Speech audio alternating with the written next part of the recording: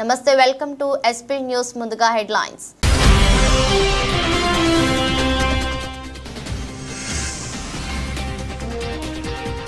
శాంతి నెలకొనాలంటే Ukraine లా ఉండాలి. Putin కీలక వ్యాఖ్యలు.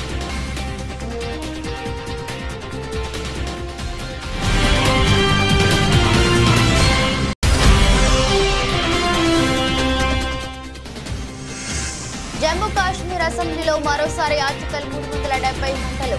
మాటల యుద్ధం కాస్త తోపులాటకు దారితీయడంతో అసెంబ్లీలో యుద్ధ వాతావరణం.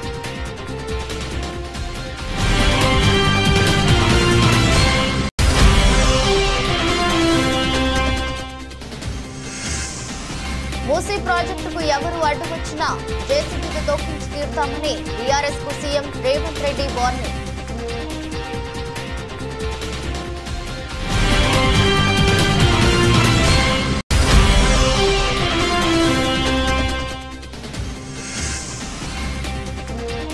ప్లేయర్ పై West Indies cricket board serious.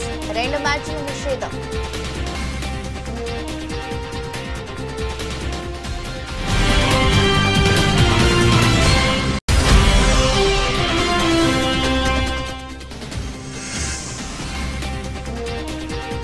Pushpa 2 trailer update. Count down start అంటున్న మూవీ.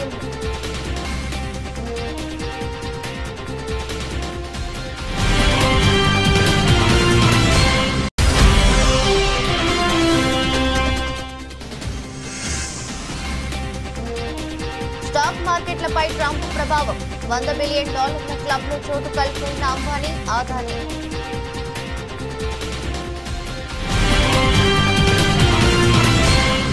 ఉక్రెయిన్ తో చేస్తున్న యుద్ధం గురించి రష్యా అధ్యక్షుడు వ్లాదిమిర్ పుతిన్ కీలక వ్యాఖ్యలు చేశారు.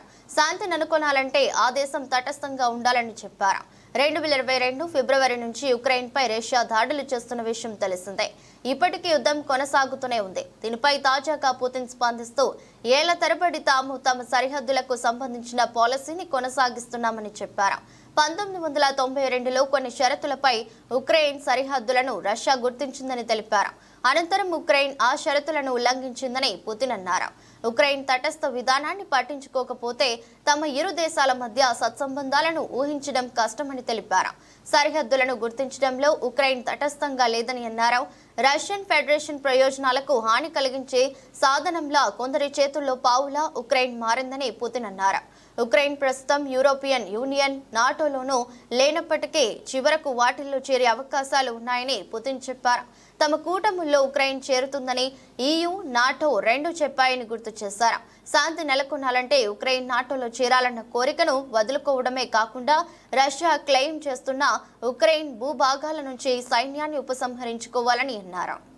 And it's not just about the hand he raised and his call to fight for their common values and ideals. Of course, there was a rush of adrenaline, but a person shows their true color in these emergencies. And this is precisely one of those cases, and I think he acquitted himself admirably in a valiant fashion as a man. I don't know what's going to happen right now during his new presidency, because this is going to be his last presidency. Whatever he does, it's up to him to decide. But what he's been saying publicly up until now, I would be loath to comment on what was said during the electoral campaign, because, that was a deliberate thing to fight for votes. But regardless, what he said about his desire to rebuild relations with Russia, to facilitate an end to the Ukrainian crisis, I think this deserves attention at the very least. And I would like to take this opportunity to offer my congratulations on his election as President of the United States. As I said before, we're going to work with any head of state that is going to garner the trust of the American people, and this is what's going to happen in practice. And if he does what he has been promising, before the inauguration, if he makes a phone call, if he says, Vladimir, let's meet, I wouldn't. Jammu Kashmir అసెంబ్లీలో అదే scene. Article 370ని పునరుద్ధరించాలని అధికార NC, Congress సభ్యులు పట్టుబడుతున్నారు. కుదరదని విపక్ష BJP సభ్యులు వాగ్వాదానికి దిగుతున్నారు. దీంతో జమ్మూ కాశ్మీర్ అసెంబ్లీ మళ్లీ రణరంగమైంది. సభ్యులు బాహాబాహికి దిగుతున్నారు. మరోపక్క ఆర్టికల్ 370 పునరుద్ధరణ తన ప్రాణం ఉన్నంత వరకు జరగంటూ సాక్షాత్తు ప్రధాని మోదీ సంచలన వ్యాఖ్యలు చేశారు. దీంతో జమ్మూ కాశ్మీర్ అసెంబ్లీలో ఆర్టికల్ 370 రచ్చ కొనసాగుతుంది. జమ్మూ కాశ్మీర్లో article 370 పునరుద్ధరణపై assembly అట్టుడుగుతోంది. Article 370 section 35A మళ్లీ తీసుకురావాలని డిమాండ్ చేస్తుంది ఎన్సీ కాంగ్రెస్ సర్కార్. దీన్ని విపక్ష బీజేపీ నేతలు స్ట్రాంగ్ గా వ్యతిరేకిస్తున్నారు. దీంతో నిత్యం అసెంబ్లీలో వాతావరణం యుద్ధరంగాన్ని తలపిస్తుంది. ఆర్టికల్ 370 తీర్మానంపై అధికార ప్రతిపక్షాల మధ్య మాటల యుద్ధం కాస్త తోపులాటకు దారితీయడంతో అసెంబ్లీలో యుద్ధ వాతావరణం నెలకొంది. సభ్యులోని ఎమ్మెల్యేలంతా బాహాబాహికి దిగారు. బీజేపీ ఎమ్మెల్యేలు అధికార పక్షానికి వ్యతిరేకంగా నినాదాలు చేశారు. సభ ప్రారంభమైన రోజు నుంచి ఇదే తీరు వరుసగా 3 రోజులు అసెంబ్లీలో గందరగోళమే నెలకొంది.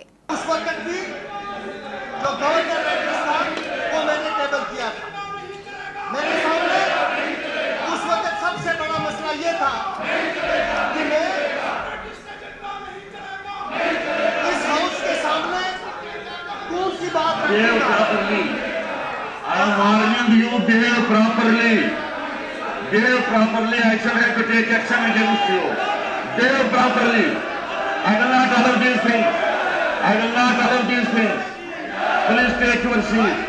Please take your seat. Please take your seat. Please take your seat. Please take your seat. Take your seat.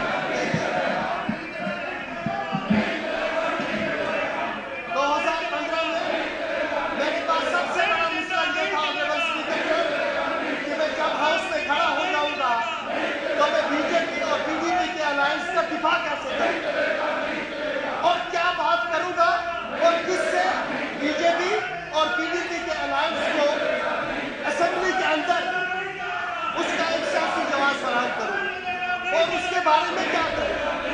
आज मेरे सामने सबसे बड़ा मसला यह है कि मैं असेंबली के अंदर खड़ा होकर किस पर बात न करूं। वहां मसला यह था कि किस पर बात करूंगा और यहां मसला यह है कि किस पर बात न करूं।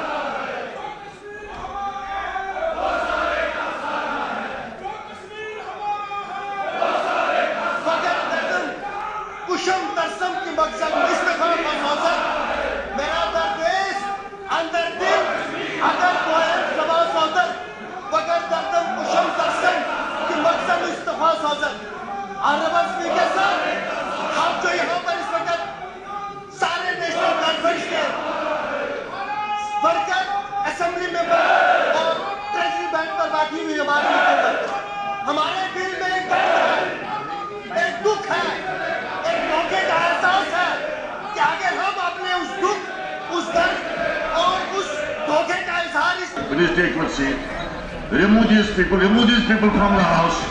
Don't allow anybody to enter the well. Don't allow anybody to enter the well. Remove them away.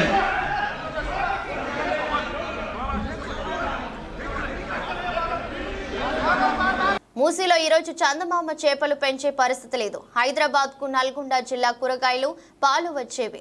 ఈరోజు ఆ పరిస్థితి లేదు. గీతన్నలు ముదిరాజుల వలన వలసపోతున్నారు. చరిత్రలో నాకు ఒక అవకాశం ఇచ్చారు. బీఆర్ఎస్ కు దోచుకోవడమే తెలుసు. నల్గొండ బాగుపడాలా వద్దా? బీఆర్ఎస్ బీజేపీలను అడగండి. బీఆర్ఎస్ బీజేపీ కాళ్ళలా కట్టెలు పెడుతూ అడ్డుకునే ప్రయత్నం చేస్తున్నాయి. హిరోషిమా నాగసాకి ఎదుర్కొన్న పరిస్థితి మూసీతో హైదరాబాద్ ఎదుర్కొంటుంది. నగరం నాశనం అవుతుంది. వరంగా ఉండాల్సిన మూసీ శాపంగా మారింది. నాకు మీలా డబ్బులపై ఆశ ఉంటే వేల కోట్లు వస్తాయి. సబర్మతి అద్భుతం అంటున్న నకిలీ బీజేపీ నేతలు మూసీ బాగొద్దా? ఈరోజు నా జన్మ ధన్యమైంది. మూసీ ప్రక్షాళనకు సంకల్పం తీసుకున్నా. మూసీ ప్రక్షాళన చేసి తిరుగుతా. వెంకన్నను బుల్డోజర్ ఎక్కిస్తా. శ్యాములతో జెండా ఊపిస్తా. బుల్డోజర్ కు అడ్డంగా వస్తే తొక్కిస్తా. మీరు ఇస్తే నాకు చిన్న వయసులో సీఎం పదవి వచ్చింది. అధికారం ఇచ్చింది మీరు. మీకు అభివృద్ధి చేయాల్సిన బాధ్యత మాది. మీ బిడ్డ 3 నెలలు జైలుకెళితే దుఃఖం వచ్చింది. నల్గొండ బిడ్డల వంకర బతుకులు చూడవా కేసీఆర్? నల్గొండ ప్రజలు బిల్ల రంగాల వైపు ఉంటారో మా వైపు ఉంటారో తెలుసుకోండి. చరిత్రహీనులుగా మారకండి. సంగం శివయ్య సాక్షిగా మూసీని ప్రక్షాళన చేస్తాం. బిల్లారంగా చార్లెస్ శోభరాజ్కు సవాల్. జనవరిలో వాడపల్లి నుండి చార్మినార్ వరకు పాదయాత్ర చేస్తా. ఈ పాదయాత్ర ట్రైలర్ మాత్రమే, సినిమా జనవరిలో చూడండి అని సీఎం రేవంత్ రెడ్డి తెలిపారు. మా ఎంకన్ననే బుల్డోజర్ మీద ఎక్కిస్తా, మా మందుల సామెలతోని జెండా ఊపిస్తా. మీరు ఎవడెవడు వండుకుంటాడో రాండి, మీరు మీ చుట్టాలు మీ జాతి అంతా వచ్చి అడ్డం పట్టుకున్న బుల్డోజర్ పెట్టి తొక్కిచ్చి మూసీ నది ప్రక్షాళన చేసి తీరుతామని చెప్పి నేను ఈ సందర్భంగా తెలియజేస్తున్నా. ఇవాళ ఈ మూసీకి నువ్వు అడ్డం పడితే ఆ పాపం ఉసురు కొట్టుకొని మూసీలో మురికిలో సస్తావు, కుక్క సావు చేస్తావు, సస్తే దిక్కులేని సావు చేస్తావు. చంద్రశేఖరరావు నువ్వు నడుస్తామన్న హరీష్ రావు నీ సవాల్ను స్వీకరిస్తున్నా. నువ్వు నీ బావమర్ది డ్రామారావు ఇద్దరు జనవరి మొదటి వారం తయారుగా ఉండండి. వాడపల్లిలో ఏదైతే మూసి ఈసా నదుల అనుసంధానం కృష్ణా నదిలో వాడపల్లిలో ఏదైతే కలుస్తుందో అక్కడి నుంచి పాదయాత్ర మొదలవుతుంది జనవరి మొదటి వారం. ఇది ట్రైలర్ మాత్రమే, అసలు సినిమా జనవరిలో ఉన్నది. నమస్తే, welcome to S6 news. KCR ఆనవాళ్లు లేకుండా రేవంత్ రెడ్డి చెరిపేస్తానని చెబితే ప్రజలు నవ్వుకుంటున్నారని మాజీ మంత్రి హరీష్ రావు అన్నారు. ఈ భూమి ఉన్నంతకాలం కేసీఆర్ తెలంగాణ ప్రజల గుండెల్లో ఉంటారని, రేవంత్ రెడ్డి బెదిరింపులకు బీఆర్ఎస్ పార్టీ భయపడేది లేదని స్పష్టం చేశారు. సిద్దిపేటలోని ఎమ్మెల్యే క్యాంపు కార్యాలయంలో 237 మందికి సీఎంఆర్ఎఫ్ చెక్కులను హరీష్ రావు పంపిణీ చేశారు.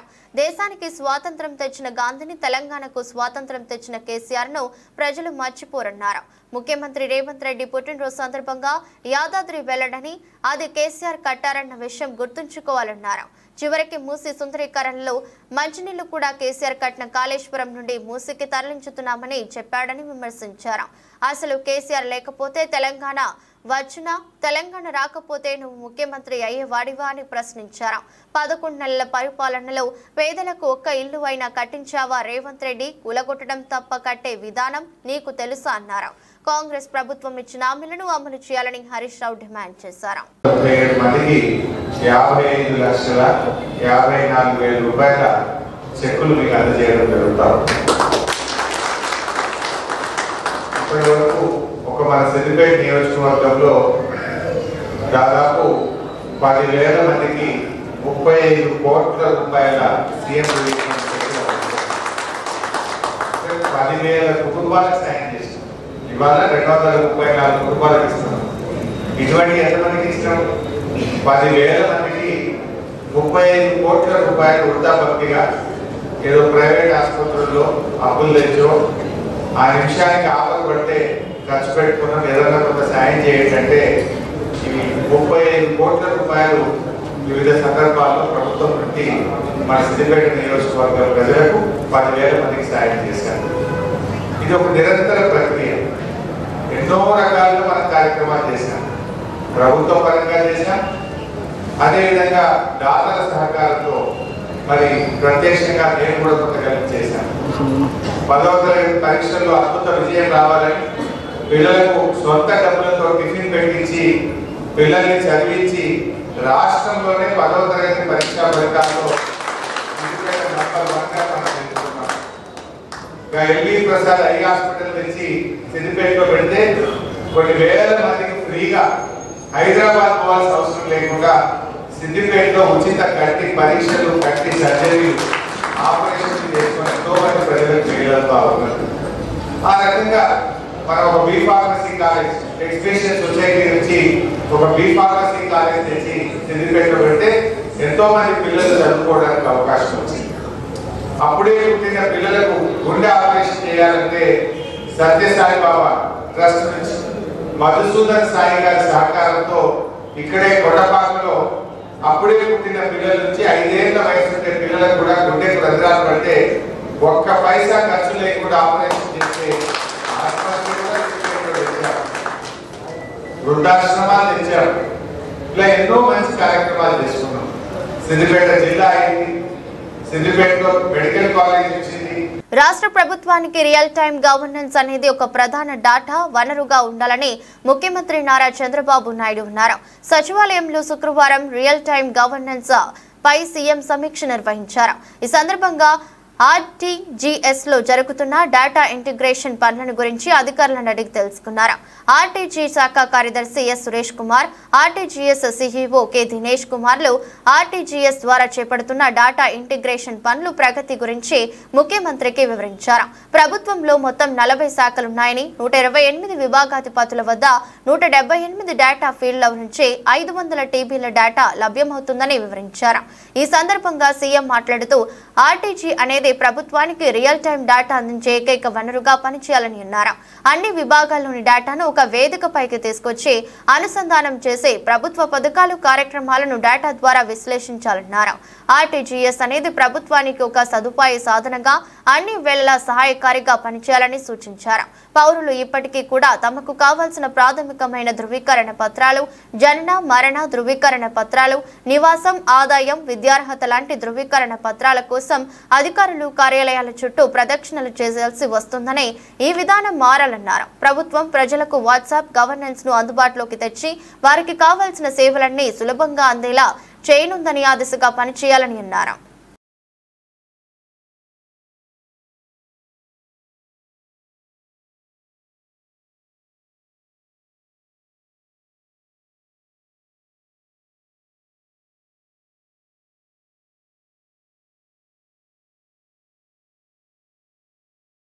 రాబోయే 5 ఏళ్లలో ఏపీ విద్యారంగాన్ని దేశంలోనే నెంబర్ 1 గా తీర్చిదిద్దుతామని రాష్ట్ర విద్య, ఐటీ, ఎలక్ట్రానిక్ శాఖల మంత్రి నారా లోకేష్ పేర్కొన్నారు. జీవితంలో యువత గెలిపే ఏకైక లక్ష్యంగా ముందుకు సాగాలని, అంతర్జాతీయ పరిణామాలను గమనిస్తూ నవీన ఆవిష్కరణలపై దృష్టి పెట్టాలని వెల్లడించారు. అమరావతిలోని విట్ యూనివర్సిటీ ప్రాంగణంలో విట్ ఏపీ ఆధ్వర్యాన ఏర్పాటు చేసిన ఇంటర్నేషనల్ హైయర్ ఎడ్యుకేషన్ ఫేర్ ను మంత్రి లోకేష్ ప్రారంభించారు. విద్యార్థులు రూపొందించిన అధునాతన driver less van, drone, robot వంటి నవీన ఆవిష్కరణలను మంత్రి పరిశీలించారు. ఈ సందర్భంగా ఏర్పాటు చేసిన సభలో లోకేష్ మాట్లాడుతూ యువత ఉద్యోగం సాధించడంపై కాకుండా జాబ్ క్రియేటర్స్ గా తయారు కావాలని అన్నారు. అధునాతన సాంకేతిక పరిజ్ఞానాన్ని అందిపుచ్చుకుని స్టార్టప్స్ లను ప్రారంభించాలన్నారు. ఇందుకు ఏపీ ఇన్నోవేషన్ సొసైటీ సంపూర్ణ సహాయ సహకారాలను అందిస్తుందని 250 కోట్లతో సీడ్ ఫండ్ ను కూడా ఏర్పాటు చేశామని చెప్పారు. విశాలమైన ఆలోచన దృక్పథంతో ముందుకు సాగుతూ యువత తమ కలలను సాకారం చేసుకోవాలని అన్నారు. నైతిక విలువలతో కూడిన విద్యా వ్యవస్థను తయారు చేయడమే మా లక్ష్యమన్నారు. రాబోయే 25 ఏళ్లు భారత యుగమన్నారు. అంతర్జాతీయంగా వస్తున్న అధునాతన సాంకేతిక మార్పులకు అనుగుణంగా పునరావిష్కరణలపై దృష్టి సారించాలని అన్నారు. అవుట్పుట్స్ పై కాకుండా అవుట్కమ్స్ పై వంటి వ్యవస్థలను, విద్యా సంస్థలను శ్రద్ధ వహించాలని పేర్కొన్నారు. I really have come here to share my experiences. That is very, very important. All of you are aspiring for higher education and have already traveled that path. I have been there and done it. As already introduced, I did my bachelor's at Carnegie Mellon University. I worked at the World Bank for 2 years and I did my MBA from Stanford. I inevitably host admissions events for Stanford MBA in Hyderabad. And I get asked this question, what have you learned? Why Stanford? And I kept thinking about it more and more and what I gained out of international education. Now there are two things that substantially improve our per capita income. As sir has said, one is immigration, second is education. But one thing that I think all of us are missing is the value system. One thing that fundamentally changed me as a human being was, first time when I had exams at Stanford, it was our finals, we are in a quarter system. So the first final exams I remember, we have not this big classrooms, but about quarter of this size. And it was fascinating to see the professor come, leave the exam papers on the table and leave. And I didn't understand. I was looking around and like, what is going on? So all of us had to go pick up a paper, come, sit in your place and write the exam. There was no invigilator. There was no invigilator. That fundamentally transformed me. An institution of global standard is trusting its students to hold the institution for higher ethical moral honor. and that fundamentally transformed. So as all of you go globally to other states, I think what is important. రాష్ట్రంలో ఉన్న 2,60,000 మంది వాలంటీర్లకు ఉద్యోగ భద్రత కల్పించాలని అఖిల భారత యువజన సమాఖ్య ఆంధ్రప్రదేశ్ రాష్ట్ర సమితి నేతలు డిమాండ్ చేశారు. ఈ మేరకు శుక్రవారం గాంధీనగర్లోని దాసరి భవన్ నందు వారు విలేకరుల సమావేశం జరిపారు. ఈ సందర్భంగా మాట్లాడుతూ నవంబర్ 9న తాము తలపెట్టిన 2,60,000 మంది వాలంటీర్లకు ఉద్యోగ భద్రతతో పాటు భవిష్యత్తు కల్పించాలని దాసరి భవన్ లో సమావేశానికి శ్రీకారం చుట్టామని, కానీ పోలీసులు నోటీసులు జారీ చేసి మమ్మల్ని అడుక్కునే ప్రయత్నం చేశారని వాపోయారు. విద్యాశాఖ మంత్రి లోకేష్ వాలంటీర్ల భవిష్యత్తు కల్పిస్తానని, నెలసరి జీతం 5,000 కాకుండా 10,000 పెంచుతామని ఉగాది నాడు మాట ఇచ్చారని, ఆ మాటలు ఏమయ్యాయని అని ప్రశ్నించారు. డిప్యూటీ సీఎం పవన్ కళ్యాణ్ కూడా వాలంటీర్లపై చిలక పలుకులు పలుకుతున్నారని వ్యాఖ్యానించారు. కూటమి ప్రభుత్వం 3 రకాలుగా వ్యవహరిస్తున్నారని, వాలంటీర్లకు ఉద్యోగ భద్రత కల్పించకపోతే తీవ్ర పరిణామాలు ఎదుర్కొంటారని హెచ్చరించారు. రాష్ట్రంలో ఉన్నటువంటి 2,60,000 మంది వాలంటీర్ల భవిష్యత్తును తేల్చమని చెప్పి వారి ఆవేదనను రాష్ట్ర ముఖ్యమంత్రి చంద్రబాబు నాయుడు గారికి నివేదించడానికి నవంబర్ 9వ తారీఖు విజయవాడలో ఉన్నటువంటి దాసరి భవన్లో ఉన్నటువంటి మారుతి ఫంక్షన్ హాల్లో మేము సమావేశం అవుతున్నామని చెప్పేసి ప్రచారం చేయడం జరిగింది. అయితే రాష్ట్ర ప్రభుత్వం పోలీసులను ప్రయోగించి సదస్సు జరుపుకోవడానికి కూడా వీలు లేదనేటువంటి పద్ధతుల్లో నియంతృత్వంగా వ్యవహరిస్తూ ఎక్కడికక్కడ వాలంటీర్లకు అఖిల భారత యువజన సమాఖ్య నాయకత్వాలకు నోటీసులు సర్వ్ చేసి ముందస్తు అరెస్టులు చేయడాన్ని మేము తీవ్రంగా ఖండిస్తూ ఉన్నాం.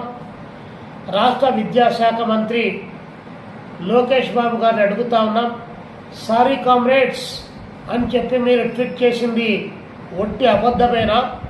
అంటే 2,60,000 మందికి ఉద్యోగ భద్రత కల్పిస్తామని, 5,000 రూపాయల వేతనం సరిపోదని 10,000 రూపాయల వేతనం ఇస్తామని చెప్పి, మీ భవిష్యత్తుకు మాది గ్యారంటీ అని చెప్పి లాయర్ ని పెట్టుకోలేని వారి కోసం ఉచితంగా కోర్టు నుండి లాయర్ ని ఏర్పాటు చేస్తున్నట్లు జనగామ జిల్లా ప్రధాన న్యాయమూర్తి డి రవీంద్ర శర్మ అన్నారు. ప్రజలందరూ ఆరోగ్యంగా ఉండాలని, అందరికీ సమాన న్యాయం జరగాలన్న ఉద్దేశంతో ప్రజలకి అవగాహన కల్పించేందుకు సైకిల్ ర్యాలీ నిర్వహించారు. లీగల్ సర్వీస్ డే సందర్భంగా జనగామ పట్టణంలో సైకిల్ ర్యాలీ నిర్వహించారు. లీగల్ సర్వీసెస్ అథారిటీ ఎవరైతే లాయర్ ని పెట్టుకోలేని వారు ఉన్నారో వారికి ఉచితంగా కోర్టు నుండి లాయర్ ని ఏర్పాటు చేసి న్యాయ సహాయం అందిస్తామన్నారు.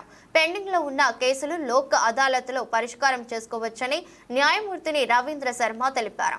ప్రజలకి చట్టాల అవగాహన కోసం న్యాయ విజ్ఞాన సదస్సు ఏర్పాటు చేయడం జరుగుతుందన్నారు. జనగామ జిల్లాలో 3 చోట్ల అగ్రి లీగల్ లెడ్ నిర్వహించి రైతుల సమస్యలని పరిష్కరిస్తున్నామన్నారు. ఈ కార్యక్రమంలో జనగామ డీసీపీ రాజమహేంద్ర నాయక్, ఏసీపీ పార్థసారథి పలువురు పాల్గొన్నారు.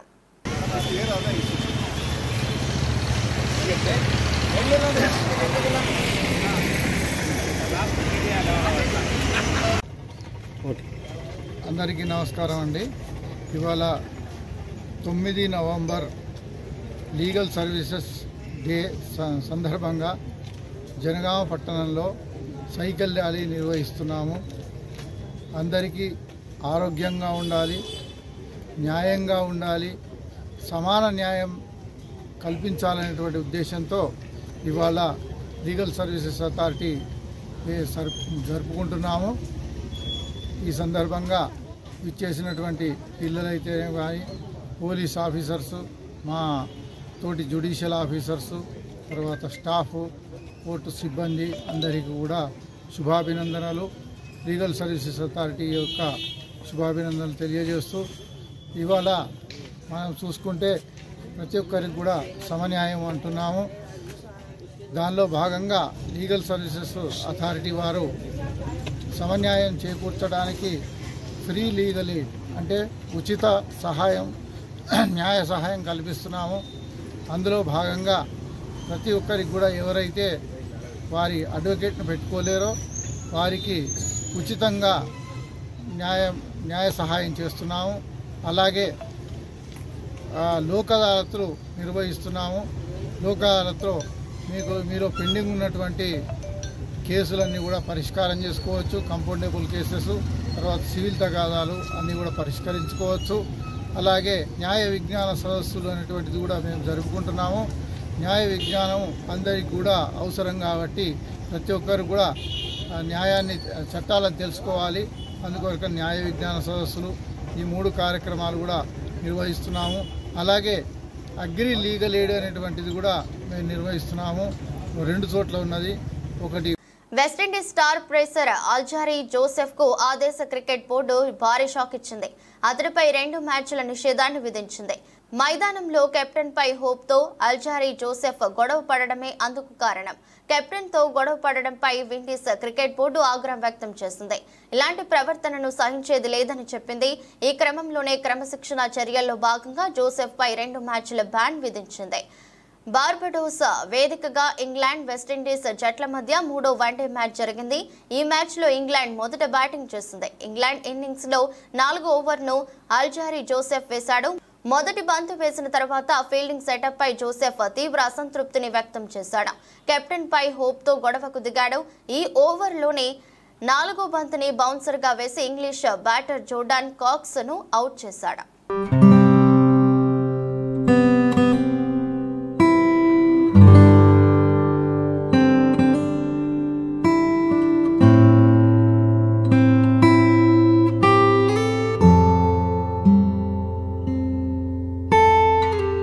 ఐకాన్ స్టార్ అల్లు అర్జున్ నటిస్తున్న మూవీ పుష్ప 2 సుకుమార్ దర్శకత్వంలో తెరకెక్కుతున్న ఈ మూవీపై అభిమానులు భారీ అంచనాలే ఉన్నాయి. పుష్ప సీక్వెల్ గా సినిమా రూపుదిద్దుకుంటోంది. రష్మిక మందన్న కథానాయికగా నటిస్తుండగా ఫహద్ ఫాజిల్, అనసూయ, సునీల్ లు కీలక పాత్రల్లో పోషిస్తున్నారు. దేవిశ్రీ ప్రసాద్ సంగీతాన్ని అందిస్తున్న ఈ సినిమా డిసెంబర్ 5న ప్రపంచ వ్యాప్తంగా ప్రేక్షకుల ముందుకు రానుంది. ఇక విడుదల టైం దగ్గర పడడంతో చిత్ర బృందం ప్రమోషనల్ కార్యక్రమాలు వేగం పెంచింది. అందులో భాగంగా ఇప్పటికే విడుదల చేసిన పోస్టర్స్, గ్లింప్స్, పాటలకు అదిరిపోయే రెస్పాన్స్ వచ్చింది.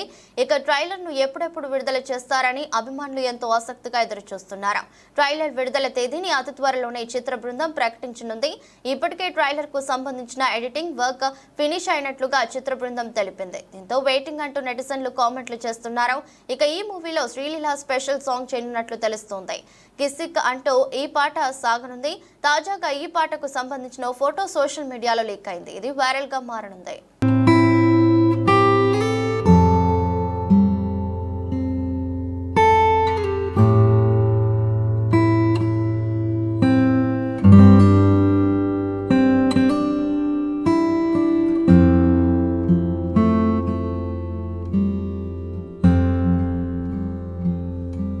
భారతీయ బిలియనర్లు ముఖేష్ అంబానీ, గౌతమ్ అదానీలు $100 బిలియన్ క్లబ్ లో చోటు కోల్పోయారు. ఈ ఇద్దరు బిలియనర్లు 4022 కోట్ల రూపాయలకు సమానమైన $4.78 బిలియన్ కోల్పోయారు. బ్లూంబర్గ్ బిలియనీర్స్ ఇండెక్స్ ప్రకారం ప్రపంచంలోని అత్యంత సంపన్నుల జాబితాలో Reliance industries chairman Mukesh Ambani 17వ స్థానానికి పడిపోగా అదానీ 18వ స్థానంలో నిలిచాడు. అమెరికా ఎన్నికల వేళ సోమవారం మార్కెట్ భారీగా పతనమైన సంగతి తెలిసిందే. అయితే ఈ పతనం ఎఫెక్ట్ భారతీయ బిలియనీర్లు ముఖేష్ అంబానీ, గౌతమ్ అదానీలకు గట్టి దెబ్బ కొట్టింది. మార్కెట్ల పతనంతో అంబానీ, అదానీ నెట్వర్త్ పతనానికి కారణమైంది. రిలయన్స్ ఇండస్ట్రీస్ షేర్స్ తరచూ ఊగిసలాడటంతో మార్కెట్లో ప్రతికూల పరిస్థితులు తలెత్తి పెద్ద ఎత్తున పతనమయ్యాయి.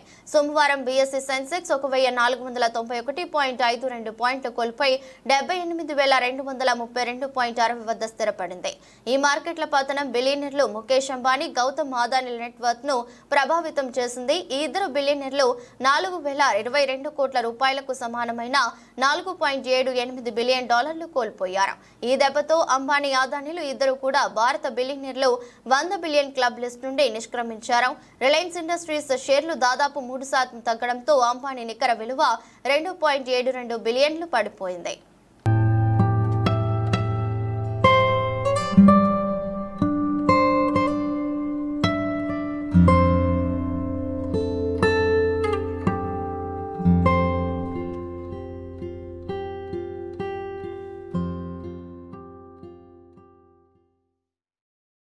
వార్తలు ముగించే ముందు మరోసారి హెడ్లైన్స్.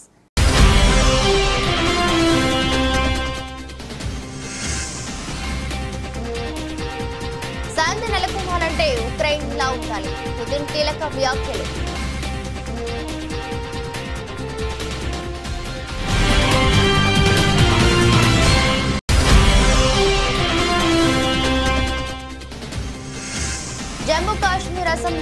మరోసారి ఆర్టికల్ 370 మంటలు మాటల యుద్ధం కాస్త తోపులాటకు దారితీయడంతో అసెంబ్లీలో యుద్ధ వాతావరణం.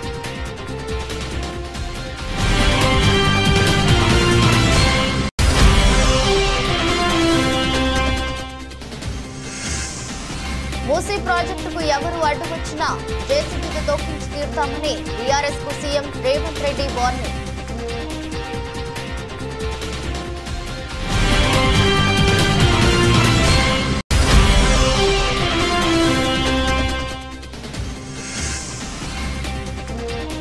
ప్లేయర్ పై వెస్టిండీస్ క్రికెట్ బోర్డు సీరియస్, 2 మ్యాచ్ల నిషేధం.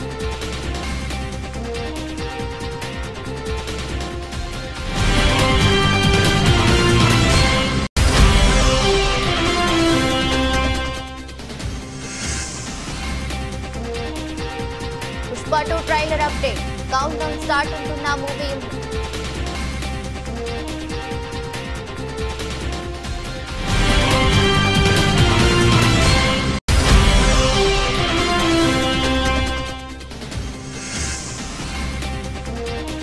స్టాక్ మార్కెట్లపై ట్రంప్ ప్రభావం, $100 బిలియన్ క్లబ్ లో చోటు కల్పిన అంబానీ, ఆదాని.